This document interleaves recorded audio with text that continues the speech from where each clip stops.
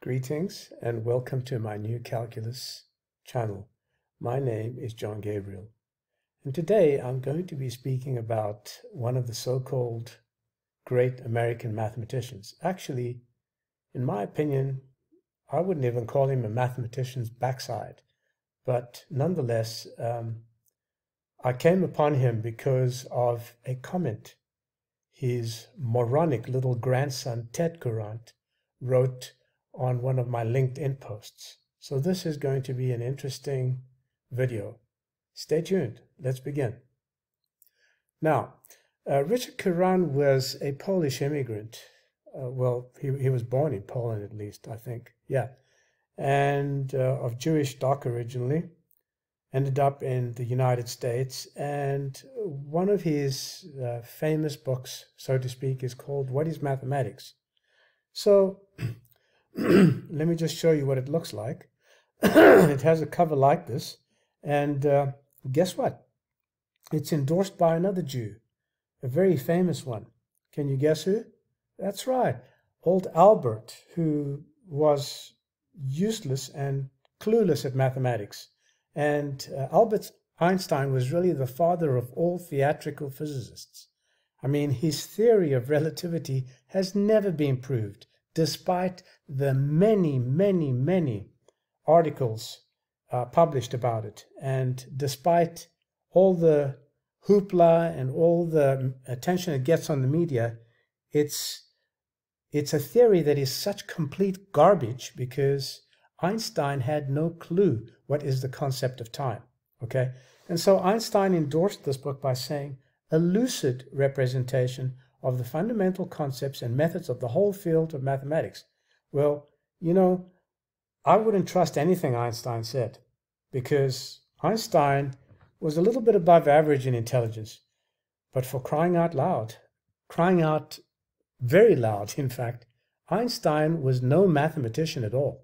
Okay, so let's just get rid of that and let's go to the actual Google preview. So now, the very first sentence in Richard Courant's book is, I would say, the only sentence that is true.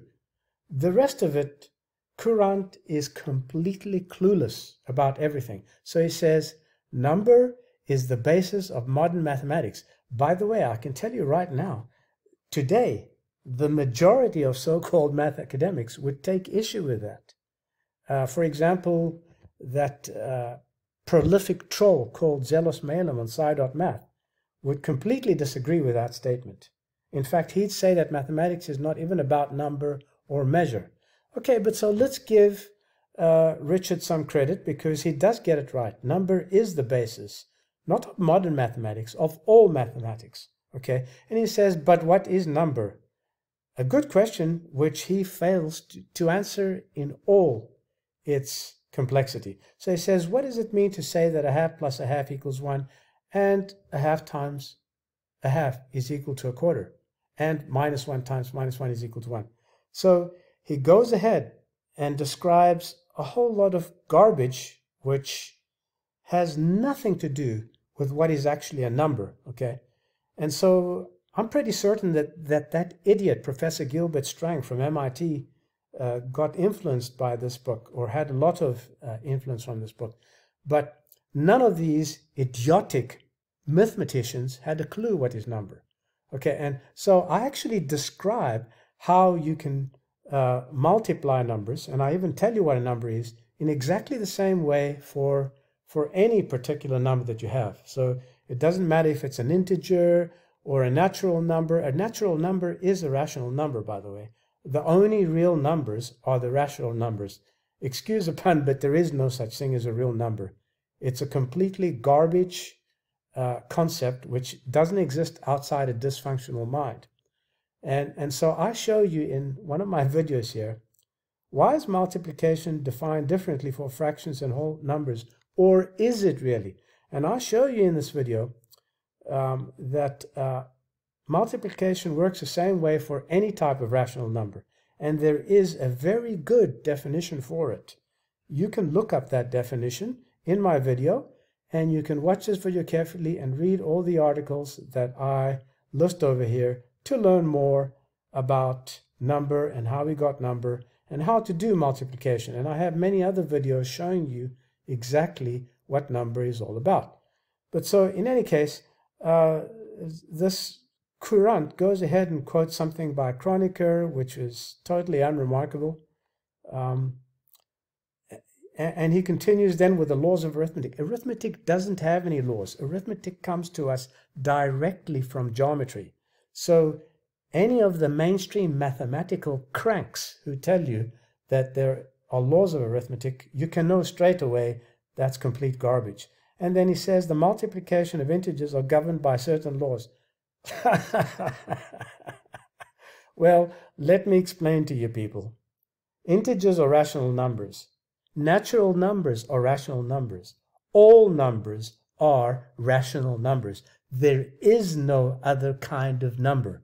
And if you read my article, How We Got Numbers, you'll understand that. But now, of course, the moronic and idiotic academics of the last 200 to 300 years did not know these things.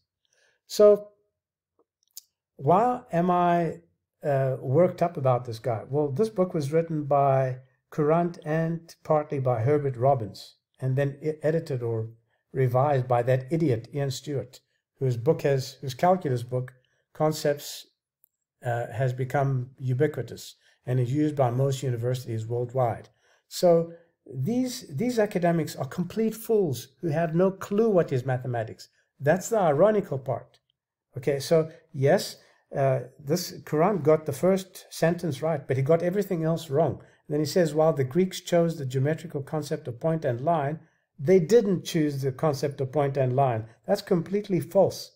In fact, Courant didn't understand the elements. He hadn't even studied the elements to the extent where he could have an understanding like I have today. I am the greatest mathematician, not any of these effing morons who came before me and don't know anything about mathematics. But just to prove to you that I am persecuted, this little bastard, Ted Courant, this guy here, who's you can look up his webpage here. He also works at this New Road School, and I'm not telling you anything that you don't know. This is here. He's even got a wiki article after him. And why? Because he's accomplished nothing. I could just laugh at what he's described here. Symplectic manifolds, Poisson manifolds, Dirac theory of constraints. and I don't know what else he says, but I couldn't stop laughing when I read this. I mean, the guy he's a moron, but he's still got a PhD from the University of California, Berkeley. Okay. And it's interesting to know that he was a student of Alan Weinstein, another nincompoop who did some work supposedly in differential geometry and especially in Poisson geometry. Oh, really? You did? What did you do, Alan? What did you do? So I have to laugh at these people because they control Wikipedia. Now, this evil creep comes to my I'm getting confused now, to my tongue's getting tight with, to my LinkedIn page. I post a comment, and look what the bastard writes. He says, John Gabriel, as usual, uses different definitions.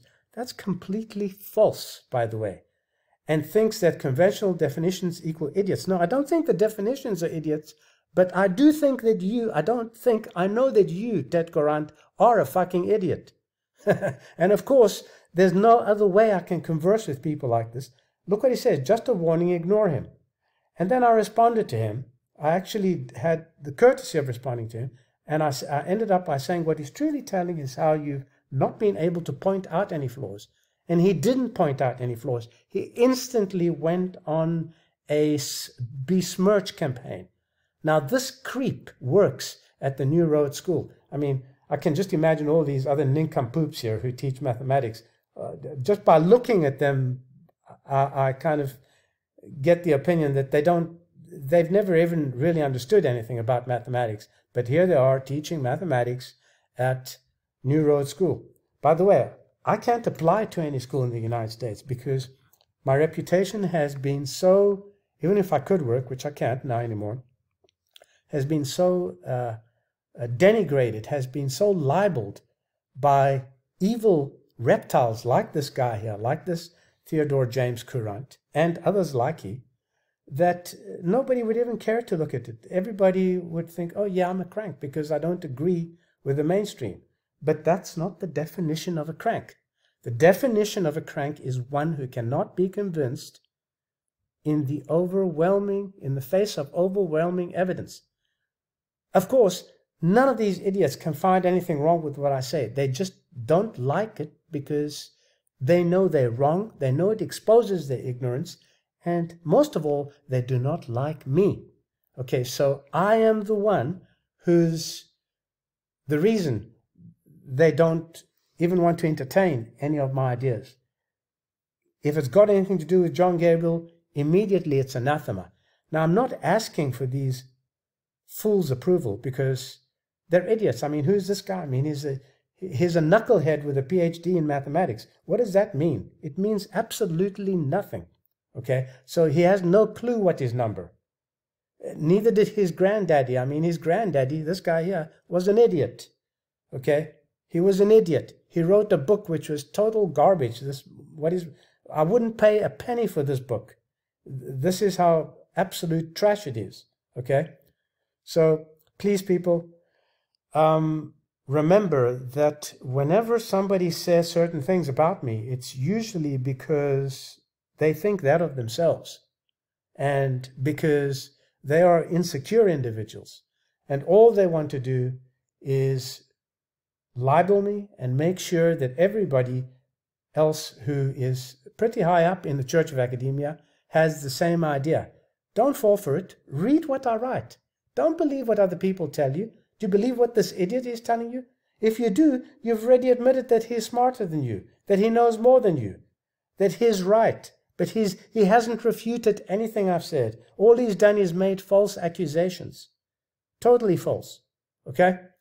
So do you see why I get worked up? Because academics are creeps. They're insecure.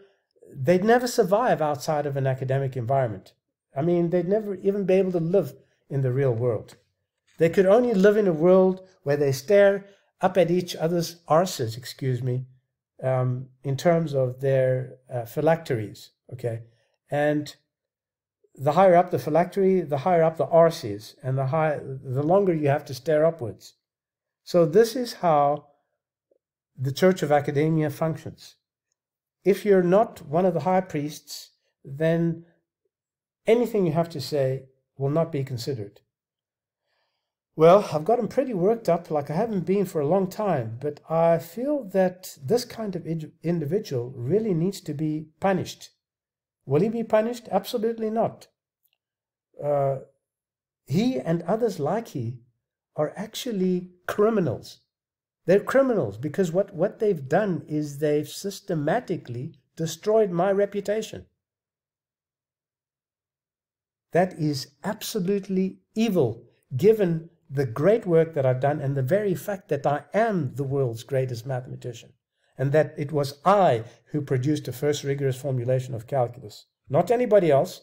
I. Not Newton, not Leibniz, not that idiot Cauchy, not that drunken Weierstrass. No one who came before me was able to produce a rigorous calculus. People, this is probably the last time I'm going to get worked up, but I can tell you right now that it's individuals like this who one would never like to meet or even be around because they're such evil, filthy, criminal people. They just can't be reasoned with. There is no way you can reason with an individual like this. My name is John Gabriel, and this is a New Calculus channel. Till next time, goodbye.